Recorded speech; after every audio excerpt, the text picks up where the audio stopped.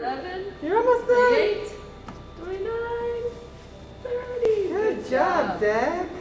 There are a lot of things that they can see his muscles and his nerves and his joints and stuff doing while he's walking with this study, which is good because we can't see that any other way.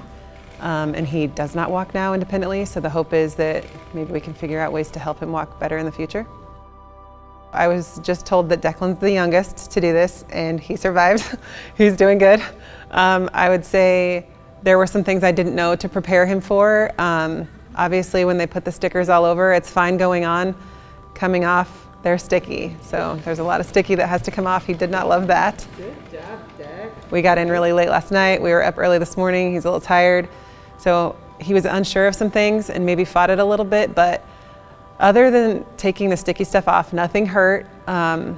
He wasn't able to talk for 10 minutes and he did that with the breathing mask on, which I'm still surprised. So honestly, if he can do it, I really think anybody can do it.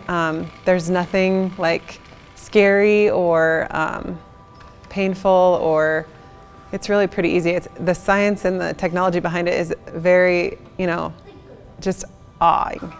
Overall, I would say definitely worth it. Like, what can be found from the results and stuff. So there might be hesitation and there might be fear, just like everything else, but I would definitely recommend it. If we had to do it again, we would do it again.